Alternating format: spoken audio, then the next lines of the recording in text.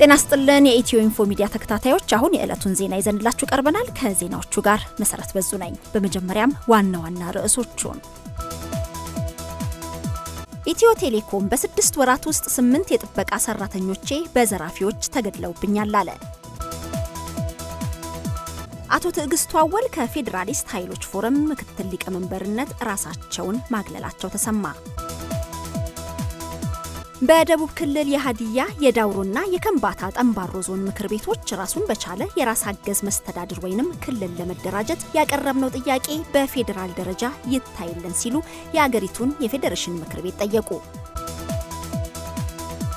የህዝብ ተወካዮች ምክር ቤት የጦር መሳሪያ አስተዳደርና ቁጥጥር ረቂቅ አዋጅን አጸደቀ ገጀራ ሜንጫ ጦርና ቀስት የማህበረሰቡ የዕለት ተዕለት መገልገያና የባህል መገለጫ ቢሆኑም ለልማትና ለእርሻ ስራ ሲተገበሩ ሳይሆን ሰውን ለማጥቃት መጠቀም ተገቢ እንዳልሆነ በአዋጁ ተደንግጓል ተብሏል አቶ በረከት ሰሞኑንና አቶ ታደሰ ካሳ ለተመሰረተባቸው ክስ መከላከያ ያቀረቡ ለሞጣ መስጊድ ቃጠሎ የገንዘብ ድጋፍ ተደረገ ወደ ዝርዝር ዜናዎቹ እናልፋለን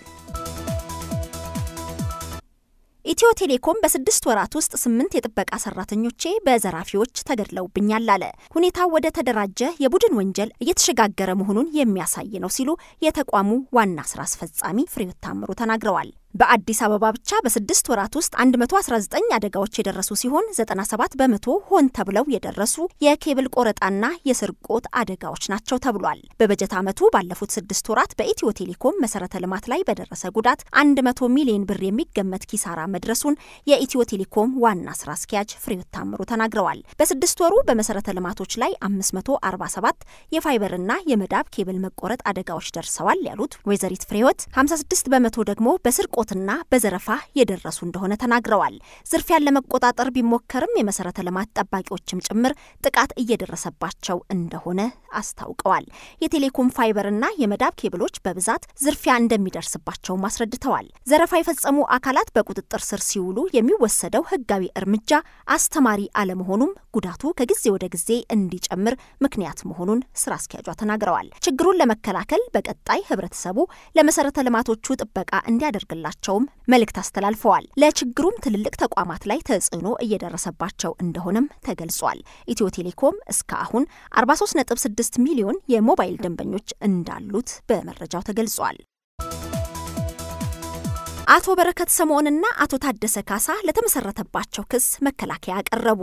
አቶ በረከት ሰሞኑንና አቶ ታደሰ ካሳ አቃቢ ህግ ለመሰረተባቸው ክስ የመከላከያ ማስረጃ በዛሬው ዕለት ማቅረባቸው ተሰምቷል የአማራ ክልል ጠቅላይ ፍርድ ቤት ህዳር 24 ቀን 2012 በዋለው ችሎት አቶ በረከት ሰሞኑንና አቶ ታደሰ ካሳ በተከሰሱባቸው ክሶች ላይ የመከላከያ ማስረጃ ታህሳስ 30 ቀን 2012 እንዲያቀርቡ ትዕዛዝ መስጠቱ ይታወሳል ተከሳሾቹ የመከላከያ ማስረጃ ሰነድና አሉን ካላቸው 11 የቃል ምስክሮች ውስጥ 3ቱን አቅርበዋል የተከሳሽ ጠበቆች በአንደኛው ክስ ካቀረቧቸው 4 የቃል ምስክሮች አንዱ በማረሚያ ቤት እንደሚገኝ በመጥቀስ በሁለተኛው ክስ በጽሁፍ ያቀረቧቸው የቃል ምስክሮች ግን ሊቀርቡ አለመቻላቸውን ለፍርድ ቤቱ አስረድተዋል አቃቢ ህግ በበኩሉ ጠበቆች የቃልና የሰነድ የመከላከያ ማስረጃቸውን ለፍርድ ቤት ሲያስገቡ ለአቃቢ ህግ በተገቢው ጊዜ እንዳልሰጡ ጠቅሷል በመሆኑም የቃል ምስክሮች ከሰነዶች ተነስተው የምስክርነት ቃላቸውን ሊሰጡ ስለሚችሉ ሰነዶችን መርምሮ ለመከራከር ተለዋጭ ቀጠሮ ይሰጠኝ ሲል ፍርድ ቤቱን ጠይቋል የተከሳሽ ጠበቆች በበኩላቸው ምስክሮች ከአዲስ አበባ የመጡ መሆናቸውን በመጥቀስ ለአላስፈላጊ ወጪ እንዳይዳረጉ የምስክርነት ቃላቸውን እንዲሰጡ ፍርድ ቤቱን ጠይቀዋል የግራ ቀኙን ክርክር የተመለከተው ፍርድ ቤትም ጠበቆች ታህሳስ 23 ቀን 2012 ዓ.ም የቃልና የሰነድ ማስረጃዎችን ለፍርድ ቤት ዳኞች ሲያቀርቡ ለአቃቢ ህግም ማቅረብ እንደነበረባቸው ታውቋል ስለሆነም የቃል ምስክሮች ከሰነዶች ተነስተው የምስክርነት ቃላቸውን ሊሰጡ እንደሚችሉ ግምት ውስጥ በማስገባት ለጥር 4 ቀን 2012 ተለዋጭ ቀጠሮ ተሰጥቷል አቶ ትግስቱ አወሉ ከፌደራሊስት ኃይሎች ፎረም ምክትል ሊቀመንበርነት ራሳቸውን ማግለላቸው ተሰማ ህወሓት እያካሄደ ባለው የሴራ ፖለቲካ ላለመሳተፍ ከፌደራሊስት ኃይሎች ፎረምና ምክትል ሊቀመንበርነቴ ራሴን አግልያለሁ ሲሉ አቶ ትግስቱ ተናግረዋል የአንድነት ለፍትህና ለዲሞክራሲ ሊቀመንበር አቶ ትግስቱ አወል በህወሓት ጋባዥነት ትግራይ ክልል ሄደው የፌደራሊስት ኃይሎች ፎረም በመመስረት በምክትል ሊቀመንበርነት መመረጣቸውን ከኢዚያ ጋር ባደረጉት ቃለ መጠይቅ ገልጸዋል ዛሬ ከኃላፊነት መለየታቸውና ከፎረሙ ራሳቸውን ማግለላቸውን ያስታወቁት አቶ ትዕግስቱ ግብዣው በተደረገበት ወቅትና ፎረሙ ሲመሰረት ዋና ዓላማ ያደረገው ህገ መንግስቱ እየፈረሰ ስለሆነ ፌዴራሊዝም ስርዓቱም ወደ አሃዳዊነት እየተቀየረ ነው በሚል መነሻ እንደነበር አመልክተዋል። ይሁን እንጂ ፌዴራሊስት ኃይሎች ፎረም ተብሎ እየተዋቀረ ያለው አደረጃጀት ፍጹም ዲሞክራሲያዊ ያልሆነና የቀድሞውን ያረጀ አስተሳሰብ ያነገበ መሆኑን በመረዳታቸው ከኃላፊነታቸውና ከፎረሙ መልቀቃቸውን አስታውቀዋል። ህወሓት ያደራጀው የፌዴራሊስት ኃይሎች ፎረም ገና ህጋዊ እውቅናና ሰነድ ያላገኘ ከመሆኑም በላይ ትግሉን ለማካሄድ የሚፈልግበት መንገድ የኃይል እርምጃን ጨምሮ ማንኛውንም አማራጭ እጠቀማለሁ የሚል ነው ሲሉም ተናግረዋል። በመሆኑም ይህ አካሄድ ቢመቻቸው እነርሱ የሚፈልጉት ብሔር ተኮር የሴራ ፌዴራሊዝም ካልተቻለ ደግሞ የመነጠል ፖለቲካ ይዘው መንቀሳቀስ ነው ሲሉ አቶ ትዕግስቱ ተናግረዋል። ይህ አካሄድ የትግራይን ህዝብ ጨምሮ የኢትዮጵያን ህዝብ ዳግም ሊያስለቅስ የተነሳ ነው ያሉት አቶ ትዕግስቱ አሁን እየተካሄደ ያለው ለውጥ አሃዳዊ ነው ብለው የፈረጁት ህዝቡን ለማነሳሳት የተጠቀሙበት ሴራ ነው ሲሉ ገልጸውታል። በደቡብ ክልል የሃዲያ የዳውሮና የከምባታ ጠምባሮ ዞን ምክር ቤቶች ራሱን በቻለ የራስ ገዝ መስተዳደር ወይም ክልል ለመደራጀት ያቀረብነው ጥያቄ በፌዴራል ደረጃ ይታይልን ሲሉ የአገሪቱን የፌዴሬሽን ምክር ቤት ጠየቁ። ያቀረብነው ህገ መንግስታዊ ጥያቄ በክልል ደረጃ ምላሽ አላገኘም ያሉት የሶስቱ ዞን ምክር ቤቶች አቤቱታቸውን በየፊናቸው ለፌዴሬሽን ምክር ቤት ማስገባታቸውን የየምክር ቤቶቹ አፈ ጉባኤዎች ለዶቼቬሌ ገልጸዋል። በተለይም የዳውሮ ዞን ምክር ቤት ዋና አፈ ጉባኤ ወይዘሮ ፀሐይ ገድሉ ና የከምባታ ጠምባሮ ዞን ምክር ቤት ዋና አፈ ጉባኤ አቶ አበበ ቦኬ ምክር ቤታቸው አቤቱታቸውን ወደ ፌዴሬሽን ምክር ቤት ለመውሰድ የቻሉት ቀደም ሲል ጥያቄዎቹ የቀረቡለት የደቡብ ክልል ምክር ቤት ለጉዳዩ ምላሽ ሳይሰጥ ከአንድ ዓመት በላይ በማስቆጠሩ ነው ብለዋል። የዞኑ ምክር ቤቶች በተሰጣቸው የፖለቲካዊ ውክልና መሰረት ህዝቡ በክልል ለመደራጀት ያነሳቸውን ጥያቄዎች የማስፈጸም ኃላፊነት አለባቸው ያሉት አፈ ጉባኤዎቹ ጉዳዩ የቀረበለት የፌዴሬሽን ምክር ቤትም የተፋጠነ ውሳኔ ይሰጣል የሚል ተስፋ እንዳላቸው ተናግረዋል። ከሃዲያ ከዳውሮና ከከምባታ ጠምባሮ በተጨማሪ የወላይታ ዞን ምክር ቤትም በያዝነው ወር መጀመሪያ ላይ ተመሳሳይ አቤቱታውን ለፌዴሬሽን ምክር ቤት ማስገባቱ ይታወሳል። ከየዞን ምክር ቤቶቹ ለቀረቡለት ክልል የመደራጀት ጥያቄዎች ምላሽ አልሰጠም በሚል ወቀሳ እየቀረበበት የሚገኘው የደቡብ ክልል ምክር ቤት ግን አሁንም በጉዳዩ ላይ ምላሽም ሆነ ማስተባበያ ከመስጠት እንደተቆጠበ ይገኛል።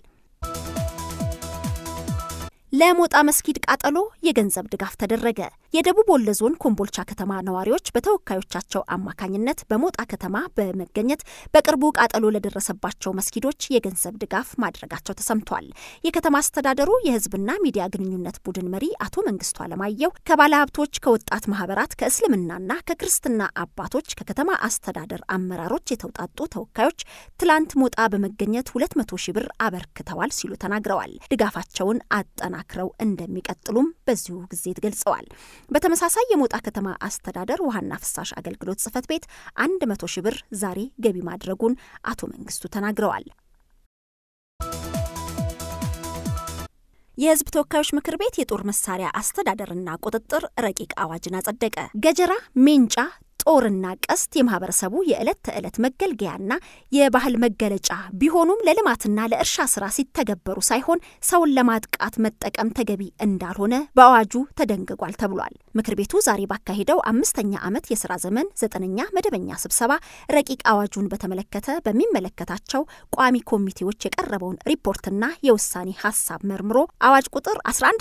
1177/2012 በሚል አጽድቆታል። ምክር ቤቱ በአብላጫ ድምጽ በሁለት ተቃውሞ ና በአራት ድምጽ ተአቅቦ ነው አዋጁን ያጸደቀው። የውጭ ግንኙነትና የሰላም ጉዳዮች ቋሚ ኮሚቴ እንዲሁም የህግ ፍትህና ዲሞክራሲ ጉዳዮች ቋሚ ኮሚቴ ረቂቅ አዋጁን በተመለከተ ሪፖርትና የውሳኔ ሐሳብ በውጭ ግንኙነትና የሰላም ጉዳዮች ቋሚ ኮሚቴ ሰብሳቢ ከቀረበ በኋላ የምክር ቤቱ አባላት አስተያየትና ጥያቄ አቅርበው ውይይት ተደርጎበታል። የሀገርና የህዝብን ሰላም ጸጥታና ደህንነት ለማስጠበቅ እንዲሁም ግለሰቦችና ድርጅቶች ሀብትና ንብረታቸውን ለመጠበቅ የሚይዟቸውን መሳሪያዎች በህግና በስርዓት ማስተዳደር ከአዋጁ ዓላማዎች ውስጥ ይጠቀሳሉ ተብሏል። እስከ አሁን በሀገር ደረጃ ወጥ የሆነ የጦር መሳሪያ አያያዝና ቁጥጥር ለማድረግ የሚያስችል ህግ ባለመኖሩም የነበሩ ክፍተቶችን ለመሙላትና ህገ ወጥ የጦር መሳሪያ ዝውውርን በመቆጣጠር የጦር መሳሪያን በመንግስት ተቋም ብቻ ለማስተዳደርም ነው አዋጁ ያስፈለገው ተብሏል። በረቂቅ አዋጁ ላይ ጉዳት አድራሽ ዕቃ ተብለው የተጠቀሱት ገጀራ፣ ሚንጫ ጦርና ቀስት የማህበረሰቡ የዕለት ተዕለት መገልገያና